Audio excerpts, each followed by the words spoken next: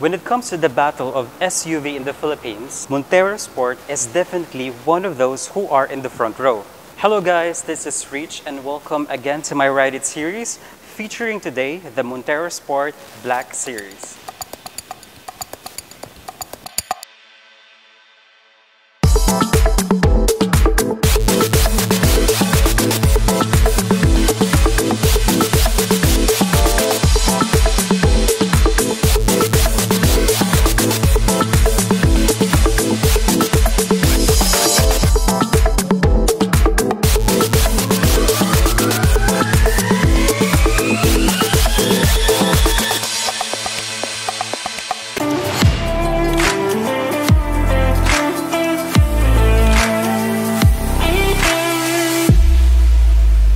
Before ko kayo i-tour around the unit guys, I just wanted to talk first on the engine. Mitsubishi Montero Sport is packed with a 2.4-liter 4-inline 16-valve DOHC engine, and it produces 181 horsepower with the maximum torque of 430 Newton-meter torque.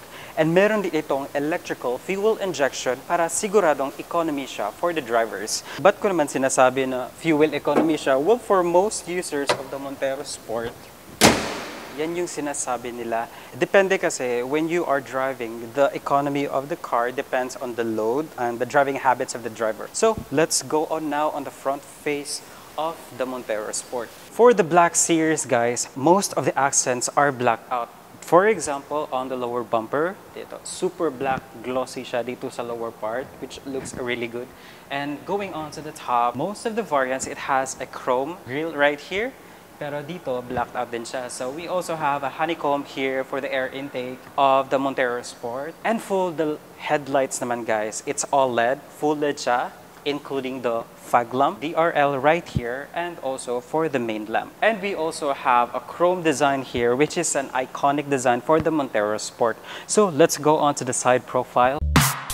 Punta tayo for the tires and wheels. So this guy right here comes with 18-inch blacked out alloy wheels. For the tire size naman, it has a 265/60R18. So looking on to the design of the Montero Sport guys, you know, Black Series, maganda siya. You know what, I'm always a fan of blacked out mags kasi, you know, hindi naman maipagkakaila. It looks good on every car. So let's go on to the windows. To the mirrors. Sa mirrors naman ni Montero Sport guys, we have this, syempre hindi naman nila i-blacked out lahat so that, you know, para may shiny, shimmering armor pa din si Montero Sport. So for the mirrors, it has half chrome design with the car door integrated signal light or turn signals. For the handles, it has chrome. Keyless entry siya, so dapat in range lang yung key niya or remote para ma-open mo siya. And for you to open the car, you have to press it first. Oh, I locked it because it's already open. So you have to press it and yeah, it's gonna open. So the key is only on my pocket. For the lower part guys, we have this stock na siya na may step bar. Ganda siya. It's very convenient, especially to the female car owners of the Montero. So it's good for them. They don't have to step that big to get into the car. So talking about the suspension of the Montero Sport guys, it has a double wishbone with coil spring at the front, and sa likod naman meron siyang 3-link with coil spring, and both of them have a stabilizer bar. Yeah, let's go on to the rear guys. Come on. Actually guys, I have to tell you one of the best part na gusto ko talaga for the Montero Sport is the rear or the tail lights. Look nyo naman guys, you know, I have to admit, you know, when I see this on the road, especially at night, this one lights up really nice. So going on to the Black Series guys, the lower bumper right here, it has blacked out bumper pa din sa rear. Actually, I can see the spare tire over here. Of course, we have a chrome design pa din. This one right here is a camera for the security or for the parking assist of the Montero Sport. And going on sa top, yeah, we have this rear. Actually, it's a big rear spoiler. And so on top, we have a shark fin antenna and also for the brake lights right here. For us to open the Montero Sport, guys, we have a button right here. If you feel mo lang siya, tas i-press mo lang. So just like that.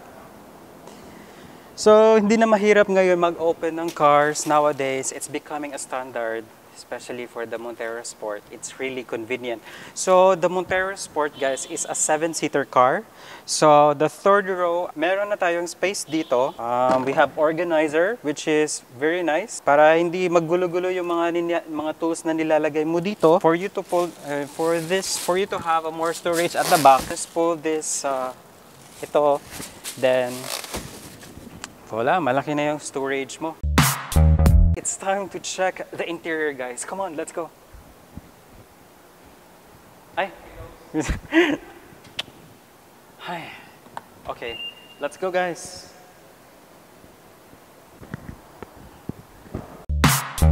Dito na tayo sa interior, and actually I'm really excited, so I'm gonna hop in. Dahan-dahan. Guys, on the steering wheel, yeah, it has a very nice feel. It has a glossy black steering controls right here with also a combination of silver and chrome. Going on to the cluster, guys, it has a large digital display right here for information display. And going on sa infotainment ni Montero Sport, actually it's an 8-inch touchscreen which is already capable of Apple CarPlay and Android Auto compatibility. And also, you know, the basic connectivity, the Bluetooth, the radio, the FM, and all that.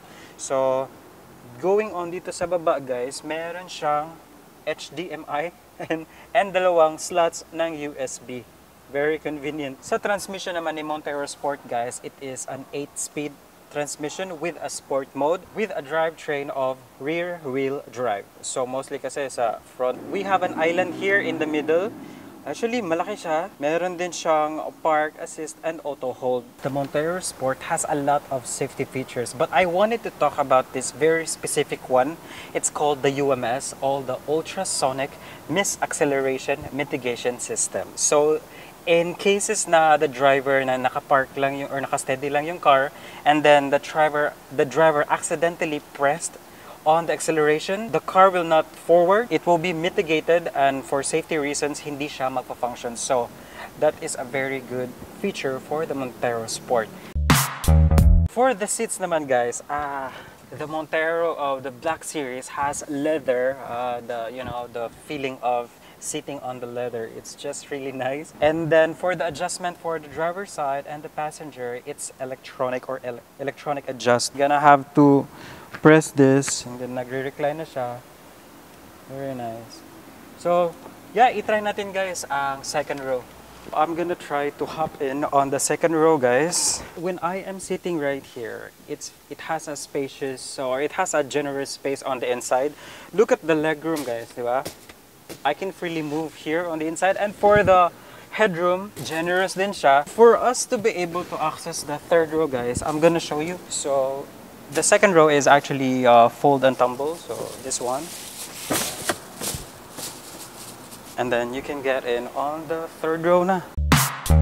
The Montero Sport Black Series, guys, I do understand now that why is it that the fan base of this car right here is getting bigger and bigger, despite the fact that there has been issues and claims in the past, but hindi yan nagpapataob for the Montero Sport. In my own opinion, looking at this car, if I have the means, I would get it definitely, because you know, this car right here, overall the design, it doesn't get old that easily. You know what I mean? That's for me lang. So yeah, that's it, guys. Thank you so much for your time, and shout out to Ken, a sales professional here in Mitsubishi Motors. If you have any questions about the Montero Sport or any cars, you can call him directly on this number. I'm gonna put that below. So yeah, thank you so much for your time, guys. Have a great day. Goodbye. Don't forget to click like and subscribe. Hey guys, I'm Ken, and if ever you're in the market for a brand new car, come visit us here at Mitsubishi Motors. We are located in MC Briones Street, Magikay, Mandaue City. So I'll see you there.